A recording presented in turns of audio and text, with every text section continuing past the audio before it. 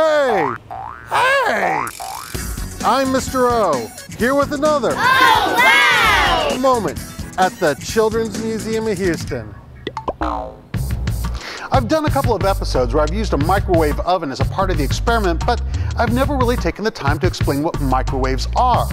Well, microwaves are essentially electromagnetic rays, essentially rays of energy. You're familiar with one of them, light. This is the electromagnetic spectrum, basically a diagram of all the different types of electromagnetic waves. This small area is visible light, the light we use to see. This bigger area is the microwave spectrum. The microwaves inside your microwave oven are only one part of this spectrum. Other microwaves are used in radars, motion detectors, and even some wireless devices like Bluetooth or even in cell phones. The key thing about microwaves is, like all electromagnetic rays, it creates electric current in metals. Now, in your cell phone, the electric current forms inside an antenna, which is then translated into messages. But this same property makes some interesting things happen inside your microwave. Let's look at this a little closer.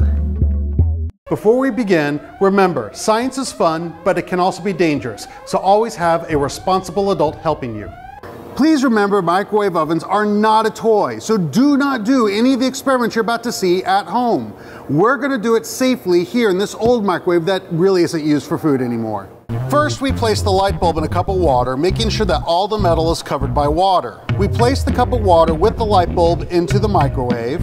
Finally, we turn on the microwave for only about 15 seconds. Remember that light bulbs have a filament, a material that, when heated due to electric current, glows. The same thing is happening in the microwave oven. The microwaves create a current in the filament, causing it to glow. However, there's another thing happening. The gas inside the light bulb is being highly energized, creating plasma, which also glows. In other words, even a burnt-out bulb could glow inside a microwave. This has been another oh wow moment from the Children's Museum of Houston. We hope your mind can come out to play.